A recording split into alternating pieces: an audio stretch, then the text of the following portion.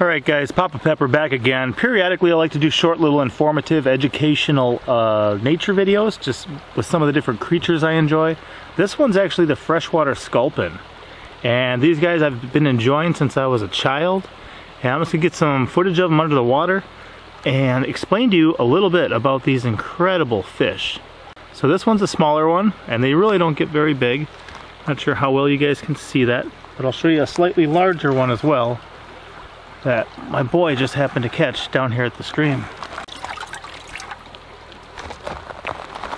So here's a quick look at these two guys outside the water. You'll notice they're a very flat-headed, big-headed fish, and they actually live on the bottom. Across the world there's actually almost 800 different species, and there's a number of them obviously in the ocean, and then also freshwater sculpins.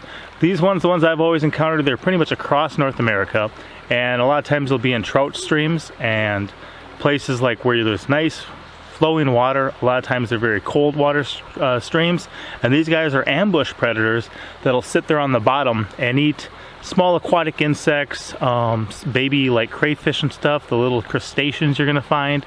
Some people claim they eat trout eggs. I'm not sure if they actually do. And they're also going to be a food source for things like trout, smallmouth bass, and other fish living in those streams. With these species, a lot of them rarely get over 6 inches. So they're very small, camouflage fish, and I'll show you some footage of them in the water. You'll see how camouflaged they actually are. I think my first memory of the freshwater sculpin was finding them in the small trout stream behind my parents' house, and compared to so many of the other freshwater fish I was used to see this strange flat-bottomed bottom dweller, extremely camouflaged with pectoral fins, you know, able to hug the bottom even in swift current, was a very peculiar fish to find. And if you think about the fact it only grows to a few inches, the larger species get up to maybe 7 inches or so. Most of the ones I've encountered were about 2 to 4 inches.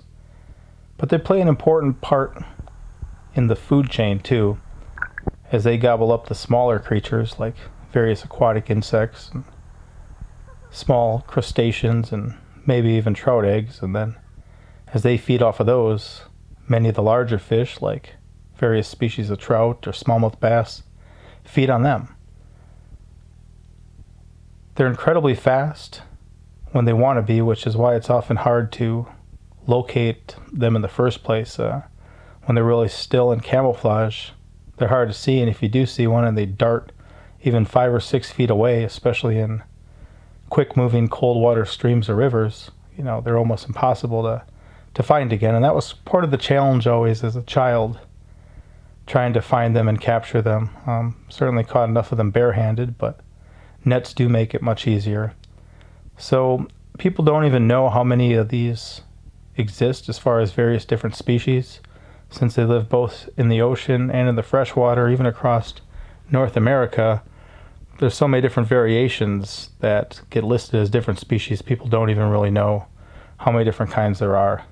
They're definitely a very interesting looking fish, one of the ones that I've enjoyed my whole life, and it's nice to be able to catch them now with my children. These two here were actually caught by my oldest son. He had caught one, and I said, hey, I should feature this in my Wild Man's Wild Friends. Share a little bit of information about it quick, and then he caught another one too. So it's good to have multiple individuals to kind of show some of the variation within the kind. So they're a small, camouflaged little fish that's going to live in a lot of cold water streams and rivers. They're going to play an important role in the ecosystem and in the food chain. And they're certainly a treat to find, and something we've definitely always enjoyed. So that's the freshwater sculpin. So the freshwater sculpin, guys, just another one of the Wild Man's Wild Friends. You ever see one out in the wild, and now you'll know what it is and what it does. Papa out. As always, I'm Papa Pepper, and I'd like to remind you, don't post for free. If you'd like to be part of a revolution in social media, an economic power to the people where users can actually blog for cryptocurrency, then I'd recommend that you check out steemit.com and join the revolution. Papa out.